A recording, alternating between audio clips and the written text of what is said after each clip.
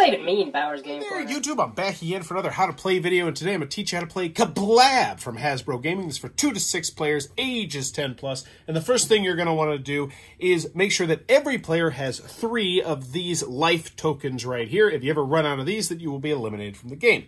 Next, you're going to want to make sure that everybody has about 20 or 30 of these Ka-Blab cards right here. Shuffle up the big old pile and make sure everybody has roughly the same amount of cards. This does not have to be precise. Next, you're going to give the dice to the youngest player and make sure the bomb is in the center. Now, the one thing I want to teach you about the bomb right now is to start the bomb, you're going to pull the timer, and if you ever will need to cancel out the bomb for any reason, you pull it for 2 seconds, and then it will defuse itself. But each round, when it's your turn, the first thing you're going to do is you're going to pull the ticking timer on the bomb. I'm not actually going to do it for right now, but the next thing you're going to want to do is roll the dice. You're going to try and do this very, very quickly.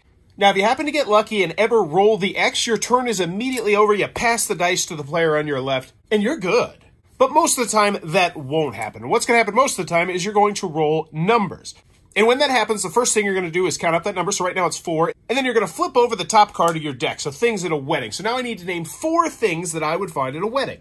You're going to want to do this as fast as possible because the timer will be ticking. And if it ever blows up and goes Ka-Blab, that means you're going to lose 1 of your health tokens. But in this scenario, let's pretend that I did name 4 things at a wedding super quick. What I would do now is I would roll all my dice that have numbers on them. I don't re-roll the blank ones. So I roll this up again, and bada boom, I've gotten exactly what I need because what you're trying to do is either get the X or have all 3 blanks in front of you. That is when your turn will be over, and then you can pass the dice over to the next player. All the while, this timer will be ticking, though. That next player is now going to roll the dice. And once again, if they happen to get all 3 blanks, or if they happen to roll an X, they would pass the dice on to the next player. But let's pretend they roll the number like they did. They would now flip over the top card of their deck, and they would have to name that number of whatever is on that card. And then once they've done that, they're once again going to re-roll any of the numbers they have, hoping to get all 3 blanks or an X, and then quickly pass it to the next player. Be sure to remember to pass the dice because your turn isn't over until you've passed the dice to the next player.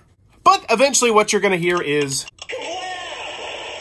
at which point whoever still has the dice is going to lose that round. They will lose a token, and then the next player to the left will take the dice and start a new round.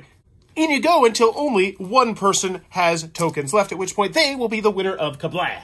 If this helped you out, please consider giving it a thumbs up. Also, smash that subscribe button if you like learning new games, as I teach new games all the time. But go have some fun, and thanks for your time, YouTube. This video is brought to you by all of my amazing Patreon supporters, and I would love it if you would join their ranks and have your name immortalized in the end of many of my videos for the end of time. But consider for only $1 a month, and as always, thanks for stopping by.